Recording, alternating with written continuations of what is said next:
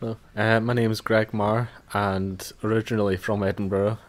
And for the past year, I've been working at MacDonald Armouries, which is a sword and knife maker based in the centre of the city.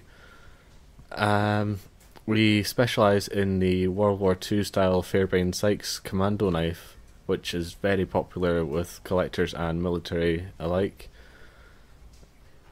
The way that I got started working at the armoury, it's a bit of a tale, but when I was 14 and still at high school, we had school work experience, which was going on placement to an actual place of work and see what the real world was like. So I took the paperwork down to Paul MacDonald, who was well, and still is, the owner and main sword maker at MacDonald Armouries.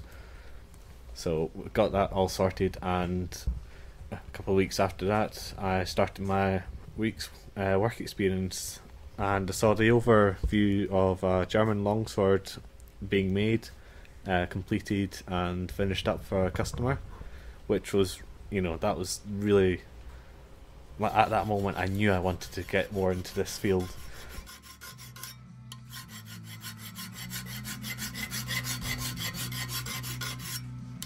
It was quite a selection process. I think there's about 200 other successful applicants that got through to the first stage.